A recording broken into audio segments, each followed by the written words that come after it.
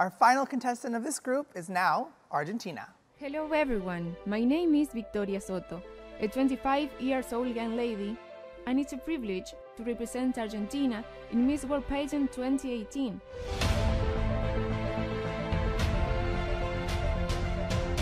I don't consider myself as a stereotype of woman. I am my best version.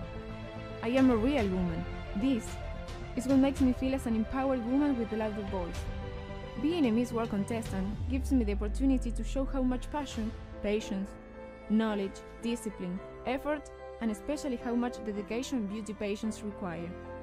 I truly believe we all create our history, and in each step we are rewriting our own destiny.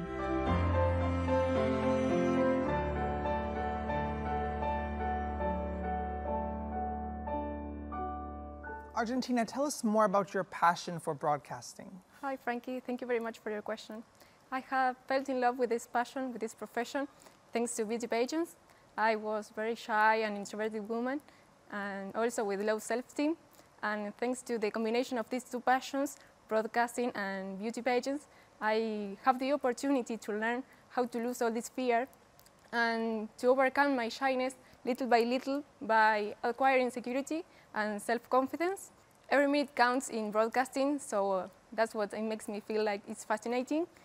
Despite of the social commitment, personal and professional responsibilities required, broadcasting gives me the opportunity to become a better person with improving myself day after day and also make people happy by feeling our joy.